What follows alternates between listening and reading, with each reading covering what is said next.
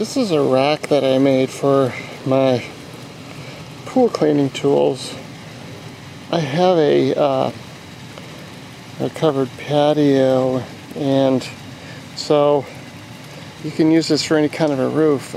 I'm tall enough so that I can actually reach these things from the ground. So if you're not tall enough, it's like sometimes my wife will want to brush or use the net or whatever. She'll just get one of the plastic chairs and she's able to reach it. I think she's like 5'4" or something. But anyway, so the modification basically here is that I don't want to hang my pool cleaning tools from like hooks or something.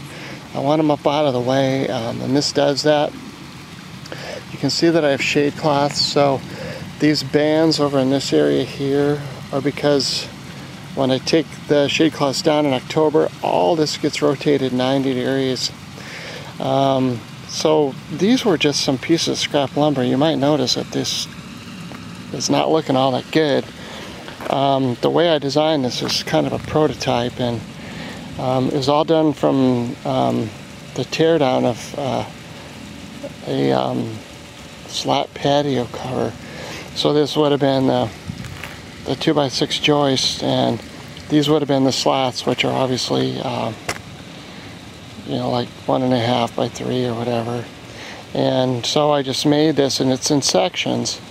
And the cool part about this is, by itself it weighs a ton, but if you make it in sections like I've done here, you can lift up all these sections easily and assemble them. And the reason that I made it like this is because these ends here, I didn't want them to rotate down and to get hung up when I was trying to pull the tool off. So I made this kind of like at a diagonal so that it held on to the net, and particularly the brush too, so that when it lands over in this end, when I'm putting it back up, it's going to land on a spot that isn't solid, which would have been too heavy, but is also at a diagonal, so that none of these ends of these tools are going to be tempted to fall back into a slot like they would over here.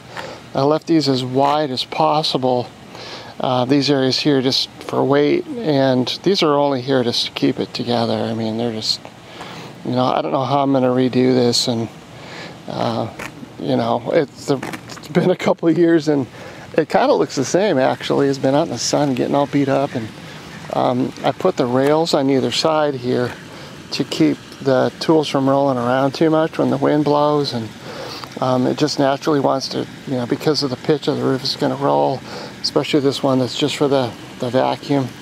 The felt paper that I have here is just to keep the wood from tearing up my my roofing materials. You can tell that I have these down here. So this year in particular, probably what I'm going to do is going to leave everything, and then I've got a couple pieces of shade cloth that I'm probably going to reinforce this whole area, and then I'm going to be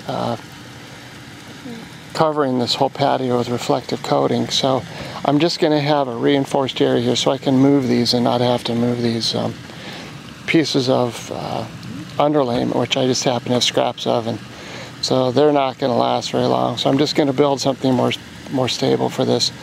And again, if you're not someone that feels tempted to, or you just feel like you don't want to get on a chair and have to grab your tools, just simply aren't tall enough, then this may not be for you. But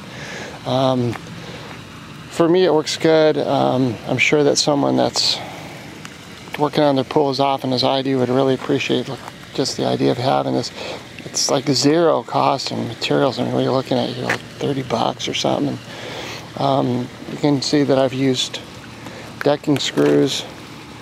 They're all galvanized, and so they're not going to rust. And I just put some junky brackets from my scrap brackets bin on this, and again, I didn't go overboard with the rails, so I wanted to keep it light. The whole thing with this is to keep it light and so I needed to move it or just break it apart, you know, throw it away. I wasn't sure how long it was going to last, and I threw this together in just a short period of time, and I just wanted to see if the design would work, and it's really done well. But the things in particular that really help out are these side rails, just to keep these things from rolling around. It confines it. There's also a lot of strengthening in this too, so if you pick these things up, they are a little bit wobbly, but then it makes it easy to align. If I wanted to align this a little bit or whatever, super easy to do. One more thing that I've done here, these little bit of, since I just noticed this, just cover the ends of my tools with Gorilla Tape and a little bit of padding. And the reason for that is that these ends of these poles, if they're out in the sun, they deteriorate almost immediately. And so this is a much nicer pad to hold. It looks awful, which a lot of the stuff that I do does look awful. Obviously, my thing is that you know, anyone can do a better job than me. I'm just giving you the basics, and go ahead and improve upon it. Since I'm over here, one last thing too, you'll notice that when I set these, that it's way over the roof. So when I'm, you know, putting these tools back up, that the leading edge, you can see the wear there, that's not even close to my roof. There's no way that these tools are going to hit my roofing and ding it up. I mean, it's not fun to re-roof, and so I have this hanging out, and you can see these little edges here. The 2x material is hanging out quite a ways, that just because of the way I made this, and I don't like putting stuff all the way towards the end because it just splits the wood up a lot faster. So in this case, what I do is I just set it up. This is the first piece I set up, and I make sure that it's hanging out the way I want, and I make sure that it's going to look nice and square. That will help facilitate the rest of the assembly of these other components. And I haven't really figured out how I'm going to do this again once this gets deteriorated. So maybe use PVC or something like that, I don't know. But this wood is, God, it's got to be 20 years old. So, but it's doing great. I am not going to paint this. There is no way I'm going to put one drop of paint on this thing. So it's just not going to be cost effective to do that. So I'm going to leave it, let it go, see how it does.